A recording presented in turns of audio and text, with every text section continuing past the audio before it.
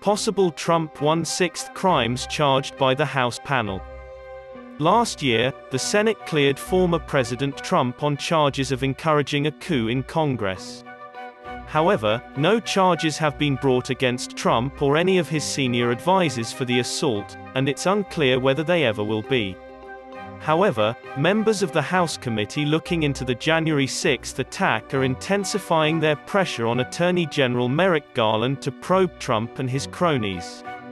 For the last several days, they've been publicly discussing probable crimes linked to that day's violent assault by Trump supporters on Capitol Hill, which was meant to interrupt the official certification of his loss by Congress.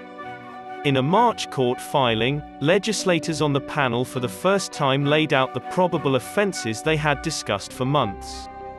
Law professor John Eastman, who worked with Trump in trying to overturn the election, filed a lawsuit against the committee in response to the committee's request for papers from him.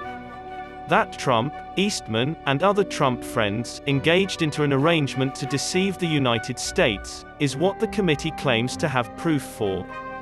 They believe Trump and his friends tampered with the election certification process, spread false information regarding election fraud, and encouraged state or federal authorities to cooperate in that endeavor. As Vice President Mike Pence presided over the January 6 swearing-in ceremony, the House Oversight Committee contended that Trump either tried or succeeded to impede, influence, or disrupt the process. Pence refused to participate. According to them, common law fraud, or misrepresenting facts while knowing that they are incorrect, is also a crime that should be investigated. To persuade the public and federal courts that the 2020 election was rigged, Trump launched a massive public relations effort to discredit Biden's Electoral College victory. Those assertions were dismissed by election authorities, judges, and Trump's Attorney General.